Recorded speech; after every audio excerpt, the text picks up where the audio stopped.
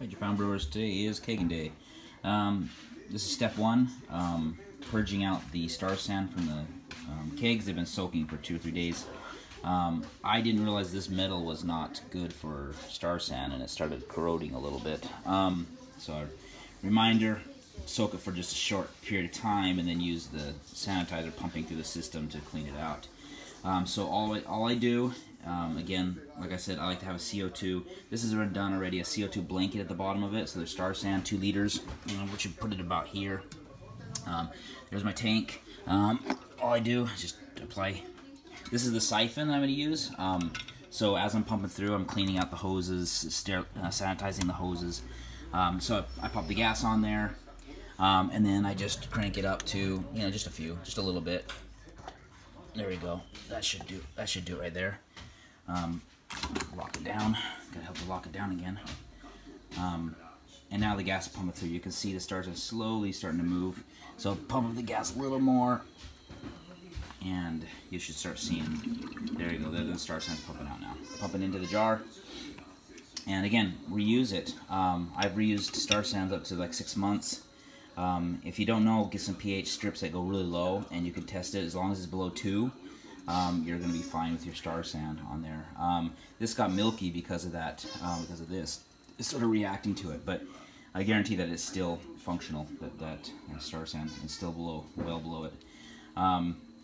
So it's going to pump out the star sand, and it's also putting CO2 inside there. And right now, like Chewy said, it is going to mix. This will mix. Now this star sand's out, I just bump it down, and what that'll do is it'll get the rest of the pressure coming out. So there we go, because you don't want pressure in it when you put in the beer. So now it's done, it stopped bubbling. I can disconnect the gas again, and then pull this up, and then go on to the next one. But what this is going to do is, the CO2 right now is going to be mixed up with the oxygen. It's going to be mixed all inside there. But I'm not putting the beer in instantaneously. Keg sitting on there. Within a few minutes, the gases will settle out. The CO2 will go to the bottom, and the oxygen will separate to the top, and then you'll have that blanket sitting there. So when you put in your beer, it's below the shaft. The shaft goes all the way down to the bottom. It'll be sitting in the CO2 blanket. So as you're putting in the beer, of course you're going to have that shaft has some oxygen inside there, and that's you just can't really get away with that unless I've done one time. I've reversed these and I pump the gas through the stem itself. So when you disconnect it, the gas is going to stay in there. It's not going to want to push out because there's a vacuum behind it. So that's one way to stop it from doing that. But that's just a little bit of air, not something to worry about. But anyways, this is going to settle out the gas. Go here. I got a few things to do before so the next segment you're going to see me racking is going to be a time lag, a difference between it. Right now I'm just prepping this up, letting the gas settle up. The beer is sitting at my goal 6 degrees, 6.5. This morning when I got it, it was like 5.3, so it's really cold, and I guarantee it's really clear. But the plan of today is there's enough to fill 2, but I'm filling 3 because I'm going to force carb it. And then once I force carb it to what I like, I'll be sampling a little bit of each to make sure it's carbonated the way I like it. And then once that's done, then I'm going to take the 1 and I'm going to combine half and half to these. I think these are 14.5 kilograms when they're full. So what you do is use a scale and weigh them, and I'll show you that a little bit later too. Other videos show it too. So anyway, so this is keg prep. Let's go on to the next video, racking up the beer. Okay, take care, guys. Okay, now we're on to racking. I just started this up. Remember, these auto siphons, they can suck oxygen in, so suck air in. So here's my spray bottle of star sand. I just fill the bottom of it up. I don't know if you can see it. I want to pull it out here. But you can kind of see the foam down there. I put, good about this much of star sand that you just spray inside there. Every once in a while, I'll just give it a couple sprays inside there, and that's going to stop oxygen from sucking in there. It will suck it in there because it's easier to pull air through that little rubber grommet than it is to pull this heavy beer up and pull it down inside the keg. So that's how you get that. You can get some really bad oxygenation. But I'm going to put one of these in here. This is almost 7 liters. That'll put it almost at 11 kilograms, 11.5 kilograms per thing. That'll give us a good 3-liter head on this. And these are pretty close to full, about the same. They're pretty about the same level. So I'm gonna do 3, and I got 3 of these to do. It is clear. I don't know. You can't really. You can kind of see it. It's just really chilled in there. So it's got some chill haze and stuff inside there. But it'll settle out again inside here, and then we'll have some good beer going inside there. So, anyways, I tilt them. I lean them when I do this. When I start. Because there's a lot of weight inside here, so as you lean it, it won't disturb the tube as much. If you do it and you start siphoning, then towards the end you want to get the last remnants out, and then you start leaning it.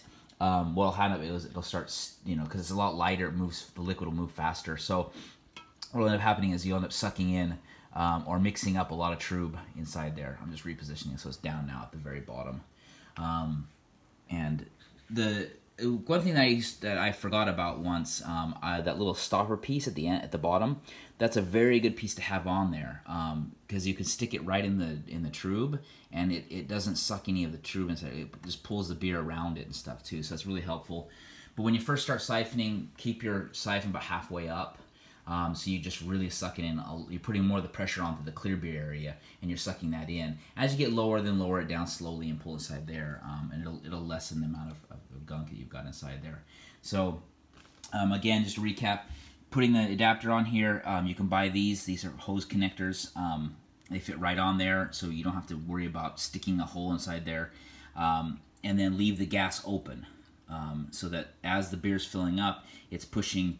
The first top is probably going to be air, but the bottom half of it's probably CO2. Actually, like I said, when I pumped out in the previous part of it, I pumped out the sanitizer with the CO2. So now as it moves up, the CO2 head will be moving up too, and then it'll just become. If you put your finger over here, you can feel the air coming out. If you really want to test how much CO2 is inside there, at this level or so, you can actually put your nose next to that valve. And when you start getting a tingling sensation like soda in your nose, then you know that really is a lot of CO2. And when you play with it, you get the feel of how much you need to put inside there to get that head. I've done it a few times, and I don't need to do it today, but I've done it a few times to know when, there's quite a bit of CO2 coming out on there. So a little bit goes a long way with the CO2 head inside there. So there's that. I'm going to move on to the next. I'm going to fill these up, and then you'll see the next stage, gassing it. And I have a previous video as well, but I'm going to show you on this one as well. Forced carbonation. You can also, if you wanted to, you could also put conditioning. See here. Let me stop it. You can see little air bubbles starting to come through. This means that it's already got the star sand out, so I'm going to pump some more star sand inside there. Now you can see it foamed up into the bottom here. That'll stop it from sucking in air. You can condition these regular by just, was it 5? I used to use 5 grams per liter of sugar, warm water, mix it up, and then you could dump it inside the keg through like a funnel that's sanitized, and then put it inside there and then condition them. But that'll take another probably week to 2 weeks to natural carbonate them, and that's fine too. And it tastes really well. And with that, you won't need so much headroom. You could actually fill it up almost to the top, because and then that's better when you keg condition or bottle condition them, is not to have any head on there, because it'll keep the carbonation inside the beer itself. So that's one way to do it, but we're going to be drinking these beers in 2 days. So therefore, I'm going to force carb it, and then I'm going to crash them again and try to get some of it to settle down a wee bit. So I'm going to go on with these, and then we'll show the force carbing. Okay, now we're on to force carbing. Set, make sure the ball valve is inside here so the beer doesn't come spewing out. Gas is on, set it to 40. It's hissing a little bit. This bleeder valve is right at its verge. We're going to do 4 minutes, and I'll start it here, and here we go. Should take off your socks, and just, keep shaking it. 4 minutes might be a little much, but I don't know. Sometimes it bleeds out. I used to do it 2 minutes, check it, and then a minute, and it always came out to be about 3 minutes, 30 seconds or so. So I might stop this the last 30 seconds or so, because I get the video camera set up that was pumping in CO2 as we were going. And just, rock it back and forth on it, and then you'll get that effect. And so I'm going to do this one. and then I got, get the hose prep ready with a little, just a server thing, and I'll, spray a little bit in a glass, check its carbonation, see how well I like it, and just keep doing that over and over again until I get what I like. 40 psi, make note of it, and then your next 2 kegs follow the exact same time and the pressure, and you'll get pretty close to the same thing. One of these is going to be combined half and half into here, so it's not such a big deal. It'll balance out itself if you overdo one of them or something. So I'm going to keep doing this, and then I'll show you how to link them together and push the beer in, because it's not the same as siphoning. You got to use pressure with the gas to push it through, while this one is letting the pressure out to fill up the head and stuff. Then pump a little more gas into it to stabilize it. Okay, so let's get on with this, and then we'll see how it transferred over. Okay, 3.5 minutes or so. Stopped it. It was probably definitely 4 minutes because setting it up. I put a little bit of petroleum. This is food grade lubricant on here just to keep the stuff going. The fasteners, the seals from getting chewed up a lot. When you find these couplers, they're really hard to find with a bleed valve inside of them. My other ones don't have bleed valve. I found this one, it was a little more expensive with the bleed valve, but I recommend getting them because you can bleed it off. When you go to pour yourself a pint to check the carbonation level, bleed it, because you got a lot of pressure on top of this beer, pressure trying to force into the liquids. If you attach it, it's going to just go all crazy. You want to get to serving pressure, which would be like 1 bar, one little more than 1, which is be about 12 or so. I always just look at 1 bar is probably a good serving. Of course, depending on how long your tubes are, your serving tubes are. There's some stuff on the internet to find out how to do it. It's also how high up, how ground level to the tap, and how length of hose and stuff too. And there's a configuration for that. But bleed it off until no more gas goes. And this, see the beer's forming up now, because it's all getting agitated now real fast. You do it probably slower would have been better. But some of the beer's coming out. Yeah, that's probably close enough now. So I just got my little party server thing here, and I always use my glass. Where is my glass? I got this from Dwarfs. It's very thin.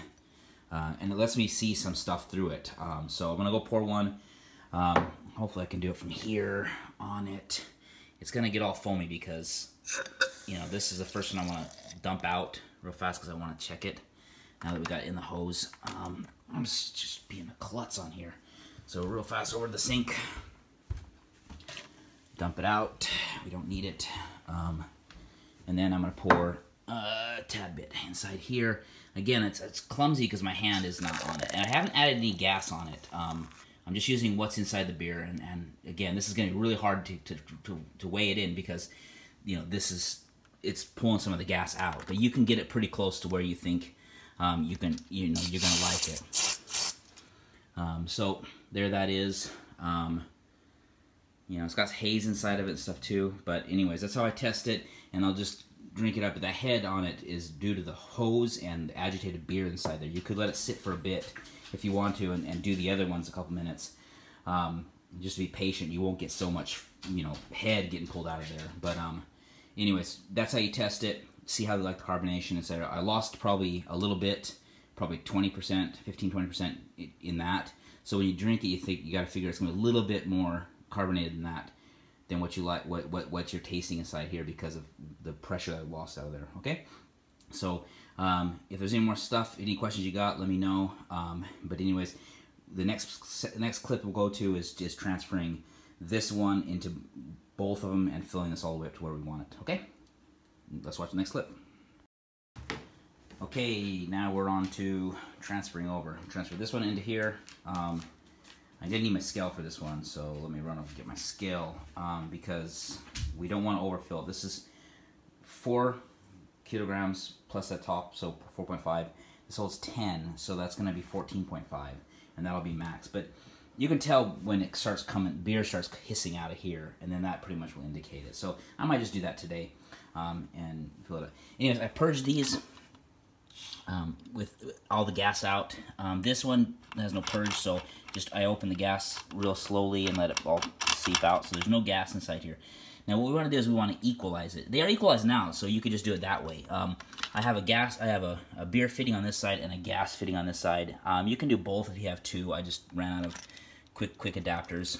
So attach one, attach the other to here, and we're just going to transfer from here to there. I purge my gas out, make sure the valve's off. I hit it. There we go. And just that little bit in the hose, just threw some over here. Make sure this is undone so that the air and the gas can purge out as it's going on. And then I just start adding just a little bit of gas like you would do for serving. Somewhere near a bar or so. And once that's on a bar, you can start seeing now it goes clear, and now it's pumping inside here. And you can hear the gas going out. If you want to slow it down, you can turn the gas down a little bit, but the gas is pushing past these valves and stuff too, so there's a certain point where it won't come in, it won't kick in. If you want to slow it down, you can slow it down by just turning this knob a little bit and kind of restricting the gas flow out. But you could take it all the way off if you wanted to. It's not such a big deal, but the problem is if you do that, you can get a lot of beer spurting out of here when it starts getting really full. This way, when you're hearing it, yeah, you can hear it pumping up and stuff. There's going to be a lot of foam in head anyway, so you might want to get ready, get a towel like I have down here, and let some of the foam spurt out of there, because you don't want that head on there. You want to fill it up as much as possible. So now you can hear it gassing out here. You can hear it spurting out. And I'm gonna let that go. And the way you can stop it is pull a valve, but you got to be careful because there's no stopper inside here, so the beer will just start popping out here. So the best way to do it is to stop it from here, or just yank this knob off right here. But this is just foam from the head of the beer getting agitated. It's not such a big deal. You can see the beer kind of slowly going through. It's getting a little bit of pressure on here. I can open that up a little more, speed up the beer a little more. But right now that looks pretty good. I don't see any real liquids coming out, just head. That's kind of what I'm looking for. We could weigh it right now. I could stop this whole process, just simply crimp this off and then slow everything down. And then we could weigh it and see how much is inside there. But I think we're close, but I think we can still pump in a little bit more beer inside here. So this is just head coming out. Yeah, I think we're still good. Getting close though. Yeah, that's right at the end there. Yeah, it's getting full. I'm gonna crimp it off now. Take off the gas. I don't want to keep pumping it in here. Then pulling this one off first to stop this, because this has no valve inside here. Remember the little BB? There's a little BB valve inside there. Because if you pull that off, it's just gonna come gushing out everywhere. So yank these two off. Now we're ready to go. Put these away. Put them on a dish so I don't touch anything with it. Unlock these just to be safe. And then I'm just gonna go weigh it real fast. So we got a lot of head beer. Clean it up a little bit. My wife doesn't get mad. Clean it up here. So let me go grab the scale. I know you guys don't want to sit and watch me carry a scale around, but it's pretty close. Hit reset. Let's pull it up here, right around here, and our goal is 14.5, and we're at 14. So we could do a little bit more beer, but it feels pretty full. I'm gonna probably just go with that. You could probably get another 500 milliliters inside there, which makes it pretty close to the top. So I'm just go ahead now, and this is halfway full now.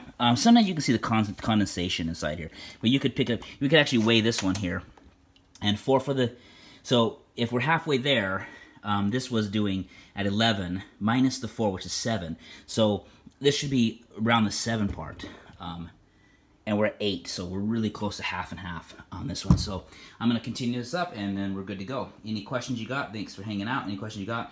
Message me. But this is a fast way to do it. I really want to have a larger bright tank, like a 50 liter bright tank. And I think I found a company that does gas tanks, liquid petroleum and petroleum gas tanks that are stainless steel. and I think I might be able to have him convert one of those large size, and that'd be really great. Could pump in a 100 liter, more, let it sit, let it settle, carbonate it up and right in the bright tank, and then put them into the kegs right from there.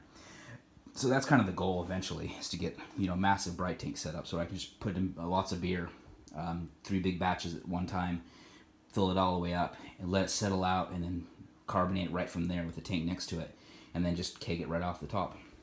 Stay cool, guys. Any questions? Give me a buzz. Okay, take care, guys.